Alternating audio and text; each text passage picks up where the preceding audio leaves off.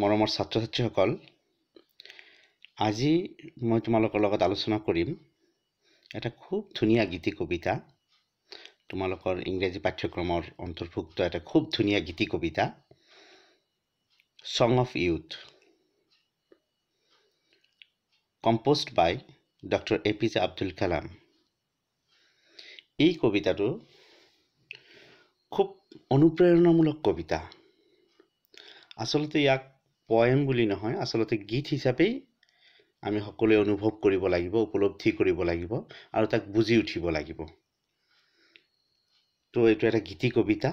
It's a lyric, it's a very fantastic sweet song. চ' আমি কবিতাটোলৈ ঠিক পোনে পোনে যোৱাৰ আগতেই মই কবিগৰাকীৰ বিষয়ে অকণমান তোমালোকক ক'ব বিচাৰিম।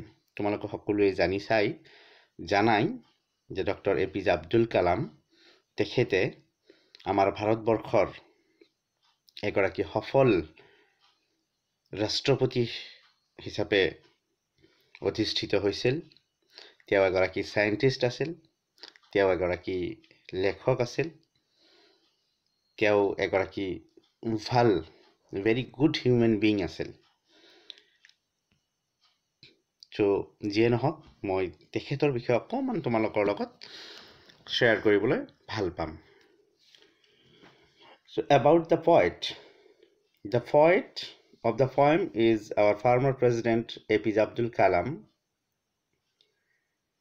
এই কবিতাটোৰ কবিগৰাকী আছিলে আমাৰ প্ৰাক্তন ৰাষ্ট্ৰপতি ডক্টৰ APJ আব্দুল কালাম, যিজনৰ জন্ম হৈছিল 15 অক্টোবৰ 1931 চনত ৰামেশ্বৰ, তামিলনাডুৰ এটা ৰামেশ্বৰত তেখেতৰ জন্ম হৈছিল।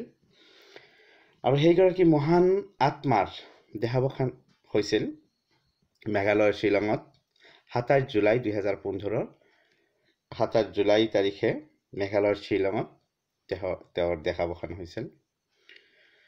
Actually, he is well known as Missile Man of India.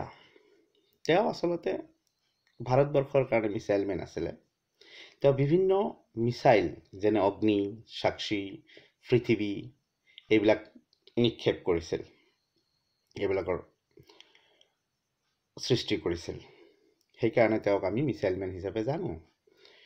তো এই কবিগৰাকীয়ে, though he was a man of science, he contributes a lots of passionate and visionary books like Wings of Fire, Ignited Minds, India 2020, Guiding Souls, My Journey, etc. যদিও তেওঁ বিজ্ঞানৰ মানুহ আছিল, তেওঁক যদিও আমি বিজ্ঞান মানৱ হিচাপে জানো, তথাপিও তেখেতৰ এই সাহিত্যৰ জগতত তেখেতৰ বৰঙণি অতুলনীয়। সাহিত্যৰ জগতত তেওঁ দূৰদৃষ্টি সম্পন্ন কিতাপ, মটিভেশ্যনেল কিতাপ, উইংছ অফ ফায়াৰ তোমালোকে চাগে নিশ্চয় পঢ়িছা, আৰু যিবিলাকে পঢ়া নাই সেইটো এবাৰ হ'লেও তোমালোকে পঢ়িবা, বহুত ভাল পাবা। উইংছ অফ ফায়াৰ তেওঁৰ অটোবায়োগ্ৰাফি হয়। অৰুণ তিৱাৰীৰ সহযোগত তেখেতে এই কিতাপখন তেওঁৰ আত্মজীৱনী হিচাপে প্ৰকাশ কৰিছে। উইংছ অফ ফায়াৰ পঢ়ি চাবা, খুব ভাল লাগিব তেওঁৰ এই কিতাপখন। ইগনাইটেড মাইণ্ডছ আৰু এখন অনুপ্ৰেৰণামূলক কিতাপ, ইণ্ডিয়া 2020, গাইডিং সোল, মাই জাৰ্ণি, এনেকুৱা ধৰণৰ বিভিন্ন মূল্যৱান কিতাপ তেওঁ আমাৰ কাৰণে এৰি থৈ গৈছে। ইয়াৰ উপৰিও moreover he composed many inspirational and motivational poetry and songs like Song of Youth, My Song, My National Prayer, etc. তো এইবিলাক কিতাপৰ উপৰিও তেওঁ কিছুমান কবিতা আৰু কিছুমান গান আমাৰ কাৰণে দি থৈ গৈছে, যি কবিতা আৰু গানত আচলতে অনুপ্ৰেৰণা, কিবা এটা কৰাৰ অনুপ্ৰেৰণা, আচল সপোন, সেই ধৰণৰ কথাৰে পৰিপূৰ্ণ কিছুমান গীত, কিছুমান কবিতা আমাৰ কাৰণে লিখি থৈ গৈছে। তো তাৰে ভিতৰত হয়তো আজি আমি এটা কবিতা আলোচনা কৰিম, সেইটো হৈছে Song of Youth. He has been honored with Padma Bhushan, Padma Vibhushan, Bharat Ratna and many more. তেওঁক বিভিন্ন উপাধিৰে পুৰস্কৃত কৰা হৈছিল। তেওঁক বিভিন্ন পুৰস্কাৰেৰে আমি পুৰস্কৃত কৰিছিলোঁ। তো যিয়ে নহওক, তেওঁক পদ্মভূষণ, পদ্মবিভূষণ আৰু ভাৰতৰ আটাইতকৈ সন্মানজনক পুৰস্কাৰ ভাৰত ৰত্নও তেখেতক দিয়া হৈছিল তো তেৱেই এই কবিতাটো ৰচনা কৰিছে দ্য ছং অফ ইউথ তো এই কবিতাটোনো কি আচলতে সেই বিষয়ে আমি কবিতাত যোৱাৰ আগতেই সেই বিষয়ে অকণমান কবিতাটো কি খৰচি মাৰি অকণমান আমি জানিব চেষ্টা কৰিম about the poem or substance of the poem এই কবিতাটো কি নাইবা এই কবিতাটোৰ মূল ভাৱ কি তাক আমি জানিব চেষ্টা কৰিম Song of Youth এই কবিতাটোৰ জৰিয়তে আচলতে কবিয়ে আমাৰ ভাৰতীয় সকলক অনুপ্ৰেৰণা যোগাব খুজিছে আসল সপোন দেখাব খুজিছে এটা সমৃদ্ধিশালী ভাৰতৰ সপোন দেখিব খুজিছে এটা ডেভেলপড কান্ট্ৰিৰ সপোন আচলতে এই কবিতাটোত সন্নিবিষ্ট কৰিছে A Song of Youth is an inspirational and motivational poem or song by Dr. APJ Abdul Kalam. Song of Youth নামৰ এই কবিতাটি এটি অনুপ্ৰেৰণামূলক কবিতা This poem says that we should have great aim, continuously should acquire knowledge, and should do hard work for the nation. এই কবিতাটোৰ জৰিয়তে তেওঁ আচলতে ক'ব খুজিছে আমাৰ প্ৰত্যেকৰেই একোটা ডাঙৰ সপোন থাকিব লাগে আৰু সকলো সময়তে আমি জ্ঞান আহৰণৰ কাৰণে চেষ্টা অব্যাহত ৰাখিব লাগে আৰু দেশৰ উন্নতিৰ কাৰণে দেশৰ কাৰণে আমি নিজে হাৰ্ড ৱৰ্ক কৰিব লাগে কঠোৰ পৰিশ্ৰমী হ'ব লাগে এনেকুৱা এটা মেছেজ দিব খুজিছে কবিতাটোৰ জৰিয়তে Only the great vision of transforming India into a developed nation will ignite the billion souls. আচলতে আমাৰ মাজত ভাৰতবৰ্ষখনক এটা উন্নত ৰাষ্ট্ৰ হিচাপে গঢ়ি তোলাৰ যি সপোন সেই সপোনটোৱে ভাৰতবৰ্ষৰ 100 কোটি জনতাৰ আত্মাক ইগনাইট কৰিব পাৰে স্পাৰ্ক কৰিব পাৰে জাগ্ৰত কৰি তুলিব পাৰে উজ্জীৱিত কৰি তুলিব পাৰে তেনেকুৱা এটা আশা এই কবিতাটোৰ জৰিয়তে কৰা হৈছে এই কবিতাটোৰ মূল ভাৱটো আচলতে লুকাই আছে ইয়াতেই মই ব্ৰেকেটত সন্নিবিষ্ট কৰিছো কথাখিনি যে dream lids two thinking and thinking lids two action সপোনে চিন্তালৈ আগবঢ়াই নিয়ে আৰু চিন্তাই কামলৈ আগবঢ়াই নিয়ে এনেকুৱা ধৰণৰ এটা চিন্তাধাৰাৰে এই গীতটি আচলতে ৰচনা কৰা হৈছে গীতটিৰ শেষৰ ফালে কবিয়ে ভাৰতীয়সকলৰ মাজত যাতে স্বৰ্গীয় সুখ সৌন্দৰ্য আৰু শান্তি বিয়পে তাৰ কাৰণে তেওঁ প্ৰেয়াৰ কৰিছে finally the poet praise for divine piece beauty হ্যাপিনেছ for the Indians so এনেকুৱা এটা ভাৱাপন্ন কবিতা খুব ভাল লাগিব কবিতাটো পঢ়িলে আৰু মই এটা মন্তব্য দিছো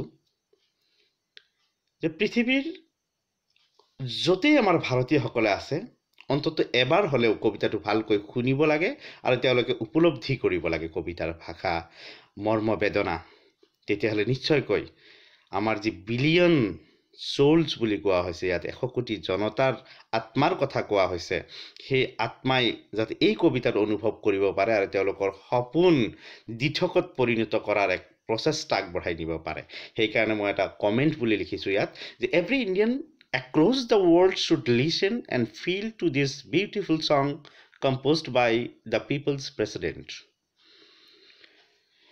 তো নিশ্চয়কৈ তোমালোকে সাকে কবিতাটোৰ মূল ভাৱ বুজি পাইছা মই পুনৰবাৰ ক'ব খুজিছো কবিতাটোৰ জৰিয়তে ভাৰতীয়সকলক অনুপ্ৰেৰণা যোগাব খুজিছে ভাৰতবৰ্ষখনক এখন উন্নত ৰাষ্ট্ৰত পৰিণত কৰাৰ যি সপোন সেই সপোনক বাস্তৱায়িত কৰিবৰ কাৰণে আমি কঠোৰ পৰিশ্ৰমী হ'ব লাগিব জ্ঞান অৰ্জন কৰিব লাগিব বহুত ডাঙৰ সপোন চাব লাগিব তেনেকুৱা এটা ভাৱাপন্ন আগত ৰাখি গীতটি ৰচনা কৰা হৈছে এই কবিতাটোৰ মূল ভাৱ তো আমি কবিতাটোলৈ আগবাঢ়িছো Song of Youth এই কবিতাটোত তোমালোকে চাব পাৰিবা, ইয়াত স্ক্ৰীনত ভাহিছে নিশ্চয় 6টা পেৰাগ্ৰাফ আছে। First, second, third, fourth, fifth and sixth. 6টা পেৰাগ্ৰাফত খুব ধুনীয়াকৈ কবিতাটোৰ মূল উদ্দেশ্যখিনি তেওঁ সুন্দৰকৈ বৰ্ণনা কৰিছে। মই কিছু শব্দৰ স্ক্ৰীনৰ ৰাইট ছাইডত কিছু শব্দৰ অৰ্থ ইয়াত লিপিবদ্ধ কৰিছোঁ। আচলতে শব্দৰ অৰ্থখিনি এই কবিতাটোত যি বুজাব খুজিছে তাক আমি লিখাৰ ট্ৰাই কৰিছোঁ। কবিতা সাপেক্ষে শব্দৰ অৰ্থখিনি এনেকুৱা। যিয়ে নহওক আমি কবিতালৈ আহিছোঁ। চোৱাচোন first paragraph. As a young citizen of India,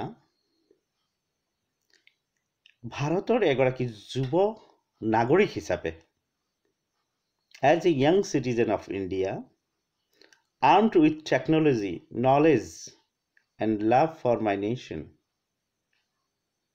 I realize small aim is a crime. As a young citizen of India,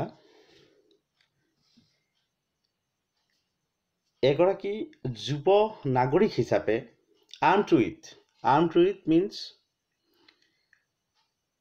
decorated with, মানে সুসজ্জিত, armed with সুসজ্জিত, সজ্জিত, armed with technology, প্ৰযুক্তিবিদ্যা, knowledge, wisdom, জ্ঞান, and love means passion for my nation.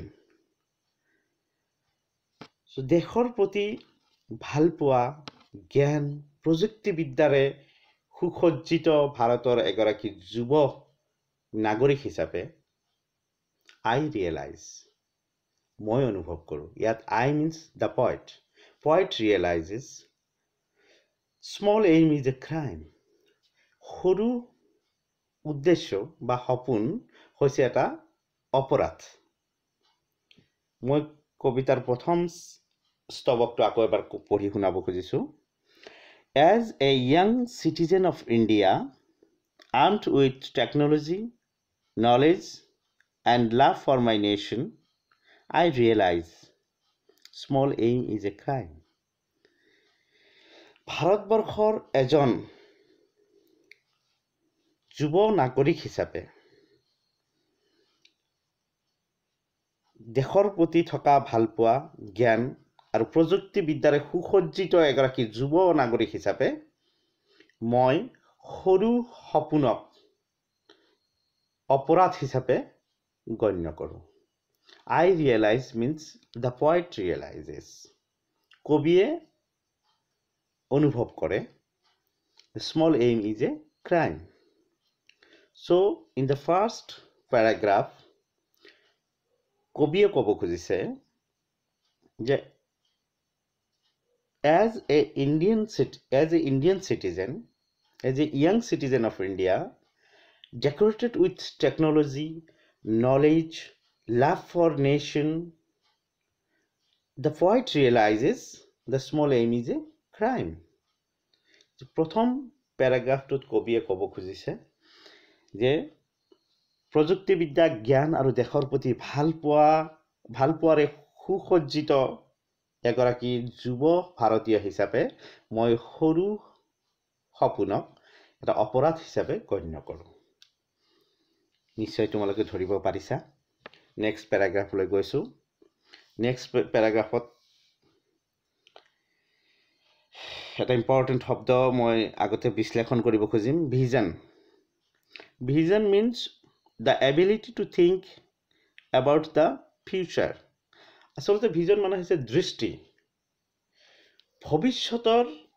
ভৱিষ্যতক চাব পৰা এটা দৃষ্টিভংগী, যে 5 বছৰ পিছত, 10 বছৰ পিছত, 50 বছৰ পিছত, 100 বছৰ পিছত কেনেকুৱা হ'ব পাৰে, তেনেকুৱা এটা সপোন, এটা দৃষ্টি, ভৱিষ্যতক যি চাব পাৰে, ভৱিষ্যতক যি উপলব্ধিৰ গণ্ডিৰ ভিতৰত আনিব পাৰে, তেওঁ ভিজনাৰী পাৰ্চন। তো ভিজন মানে হৈছে এটা দৃষ্টি, ভৱিষ্যতৰ দৃষ্টি। আৰু এটা আছে sweat. Sweat means ঘাম।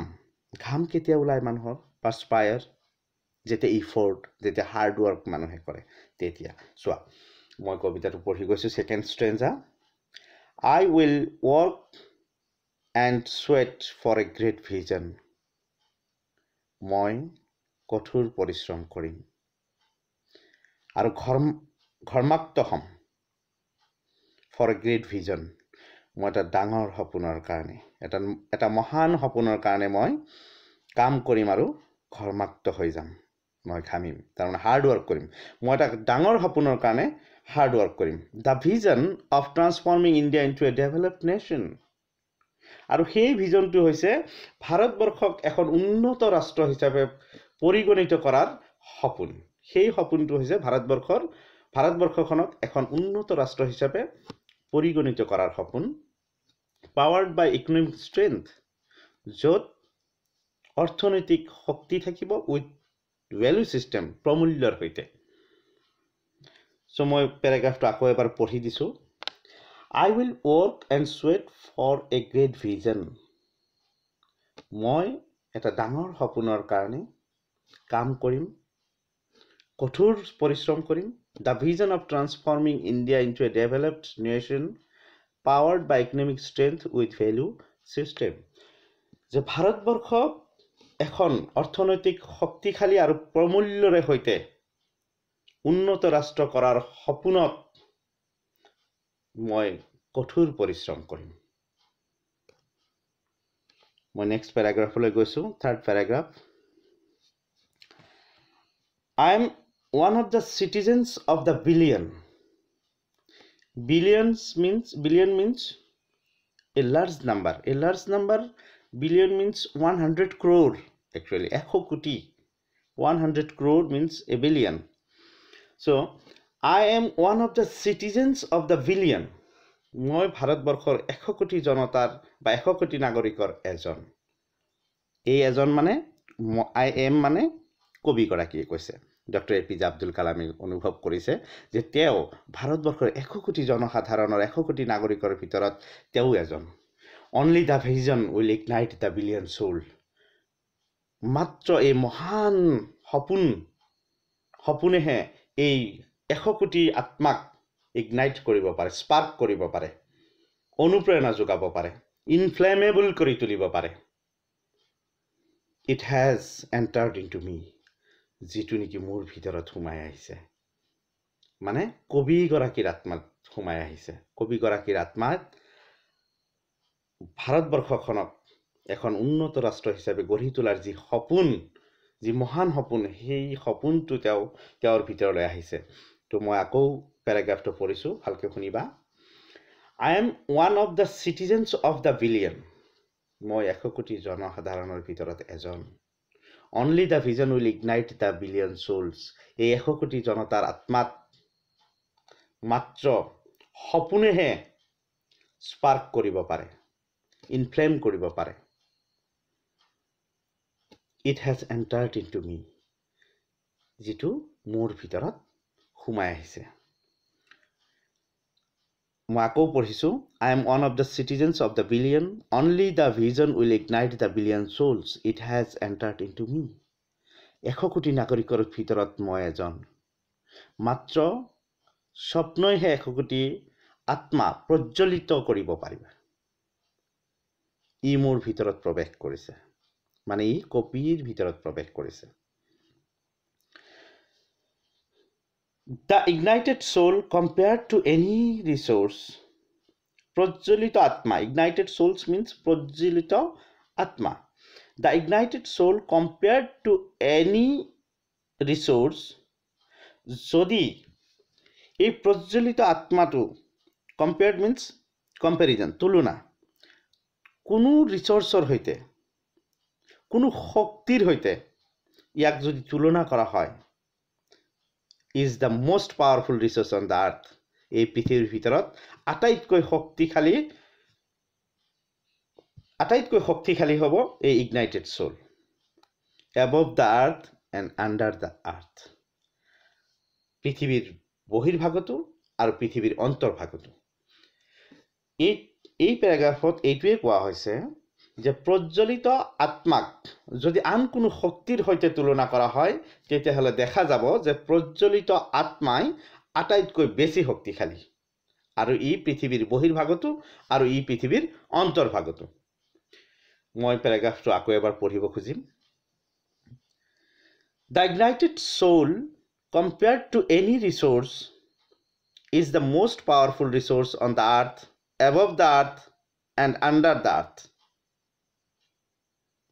প্ৰজ্বলিত আত্মা যদি আন কোনো শক্তিৰ উৎসৰ লগত তুলনা কৰা হয় ই হ'ব বিশ্বৰ আটাইতকৈ শক্তিমত্ত উৎস পৃথিৱীৰ বহিৰ্ভাগত আৰু পৃথিৱীৰ অন্তৰ্ভাগত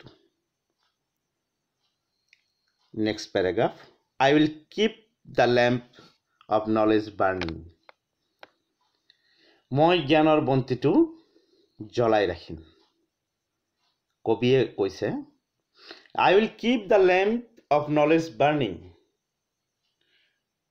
মই জ্ঞানৰ বন্তিটো জ্বলাই ৰাখিম to achieve the vision সেই মহান সপোন বাস্তৱায়িত কৰিবলৈ মই জ্ঞানৰ বন্তিটো জ্বলাই ৰাখিম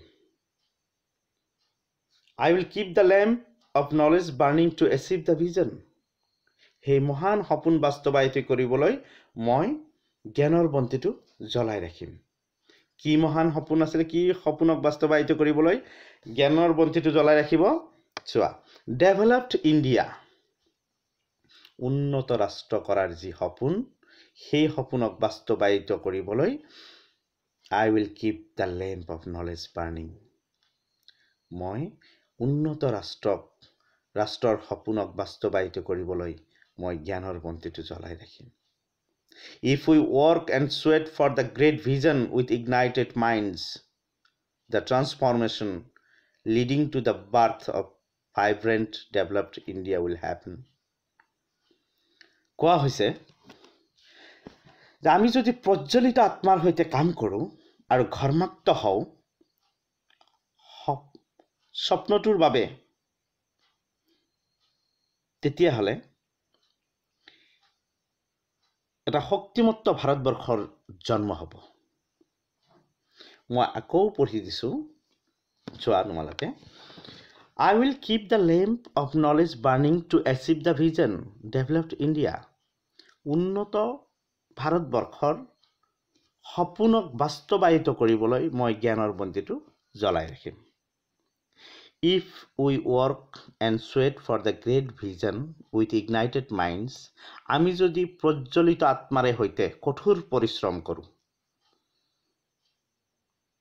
If we work and sweat for the great vision with ignited minds আমি যদি প্ৰজ্বলিত আত্মাৰে সৈতে মহান সপোনৰ ফালে লক্ষ্য ৰাখি কঠোৰ পৰিশ্ৰম কৰোঁ তেতিয়াহ'লে কি হ'ব the transformation leading to the birth of vibrant developed India will happen তেতিয়াই হয়তো vibrant means full of energy and enthusiasm strong vibrant means শক্তিশালী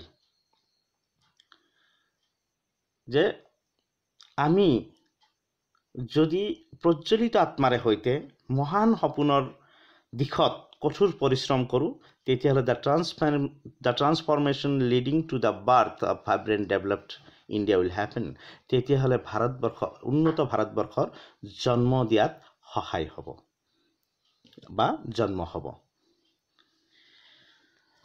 So last paragraphত কবি আচলতে আমাৰ ভাৰতীয়সকলৰ কাৰণে প্ৰেয়াৰ কৰিছে এটা প্ৰাৰ্থনা কৰিছে I pray the Almighty মই মহান সৃষ্টিকৰ্তাক প্ৰাৰ্থনা কৰোঁ I pray the Almighty মই মহান সৃষ্টিকৰ্তাক প্ৰাৰ্থনা কৰোঁ May the divine peace with beauty enter into our people happiness and good health blossom in our bodies minds and souls যে মই I pray the Almighty মই মহান সৃষ্টিকৰ্তাক প্ৰাৰ্থনা কৰোঁ May the divine peace with beauty enter into our people যে আমাৰ মানুহৰ মাজত স্বৰ্গীয় শান্তি সৌন্দৰ্য সুখ সুস্বাস্থ্য শৰীৰ মন আত্মালৈ আহক প্ৰস্ফুটিত হওক তাৰেই মই প্ৰাৰ্থনা কৰোঁ। মই লাষ্ট পেৰাগ্ৰাফটো আকৌ এবাৰ পঢ়িম, ভালকৈ শুনিবা। I pray, Almighty, may the divine peace with beauty enter into our people. Happiness and good health blossom in our bodies, minds and souls. মই সৰ্বশক্তিমানজনক প্ৰাৰ্থনা কৰোঁ, সৌন্দৰ্যৰ সৈতে স্বৰ্গীয় শান্তি আমাৰ মানুহৰ ভিতৰত প্ৰৱেশ কৰক। আমাৰ শৰীৰ, মন আৰু আত্মাবোৰত সুখ আৰু সুস্বাস্থ্য প্ৰস্ফুটিত হওক। এই আছিলে এই ধুনীয়া গীতি কবিতা। নিশ্চয় তোমালোকৰ ভাল লাগিছে। প্ৰত্যেকেই এই কবিতাটো বুজি পাবলৈ চেষ্টা কৰিবা, অনুভৱ কৰিবলৈ চেষ্টা কৰিবা। ইয়াত কি ধুনীয়াকৈ কোৱা হৈছে যে as a young citizen of India armed with technology, knowledge and love for my nation, I realize small aim is a crime. I'll work and sweat for a great vision, the vision of transforming India into a developed nation powered by economic strength with value system. I am one of the citizens of the billion. Only the vision will ignite the billion souls. It has entered into me. The ignited soul, compared to any resource, is the most powerful resource on the earth, above the earth, and under the earth. I will keep the lamp of knowledge burning to achieve the vision, developed India. If we work and sweat for the great vision with ignited minds, the transformation leading to the birth of vibrant, developed India will happen. I pray the Almighty, may the divine peace with beauty enter into our people, happiness and good health blossom in our bodies, minds and souls. নিশ্চয় ভাল লাগিছে, তোমালোকে বুজি পাইছা, তোমালোকে অনুভৱ কৰিব চেষ্টা কৰিবা কবিতাটো। আৰু কবিতাটোৰ শেষত চোৱাচোন এটা হোমৱৰ্ক দিছোঁ তোমালোকৰ কাৰণে। Homework for U, answer the following questions. এই 7টা কুৱেশ্যন ইয়াত দিয়া হৈছে। এই প্ৰতিটো কুৱেশ্যনৰ উত্তৰ তোমালোকে উত্তৰ বহীত লিখি তোমালোকে প্ৰস্তুত কৰিবা। এক নম্বৰ কুৱেশ্যনটো মই পঢ়ি দিব খুজিছোঁ। What does the poet realise? কবিয়ে কি অনুভৱ কৰিছে? The poet ৰিয়েলাইজেছ date the small aim is a crime. What is, next কুৱেশ্যনটো মই পঢ়িছোঁ। What is the poet armed with? What is the poet armed with? কবিয়ে কিহেৰে সৈতে সজ্জিত আছিল? কবিয়ে কিহেৰে সৈতে সজ্জিত আছিল? কবিয়ে নিশ্চয় প্ৰযুক্তিবিদ্যা, জ্ঞান আৰু দেশৰ প্ৰতি ভাল পোৱাৰে সজ্জিত আছিল, নহয় জানো? সেইটোৱেই তোমালোকে ধুনীয়াকৈ লিখিবা according to question. The poet armed with technology, knowledge and love for his nation. এনেকৈ প্ৰতিটো কুৱেশ্যনৰ উত্তৰ তোমালোকে ধুনীয়াকৈ পঢ়িবা। ঠিক আছে। কবিতাটো নিশ্চয় তোমালোকে ভাল পাইছা, বুজি পাইছা। কিবা অসুবিধা হ'লে মোক পাৰ্চনেলি ফোনতো জনাব পাৰিবা, কমেণ্ট বক্সতো লিখিব পাৰিবা। মই নিশ্চয়কৈ তোমালোকৰ কমেণ্টৰ ফালে চাই থাকিম, ৰৈ থাকিম। ধন্যবাদ। Have a great day. Thank U.